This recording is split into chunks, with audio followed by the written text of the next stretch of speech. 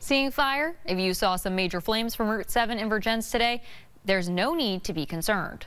The Vergennes Fire Department is getting their series of annual controlled burns underway. Tonight they hit 3 different locations, including this area by the Addison County Eagles Club.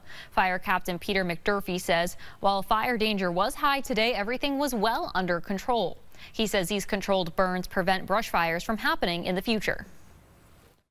It burns away the stuff that is dead from last year. If that stuff keeps accumulating year after year, it could be a larger fire hazard. These controlled burns are also used as training exercises. If you're interested, McDurphy says they're actively recruiting volunteers for the department.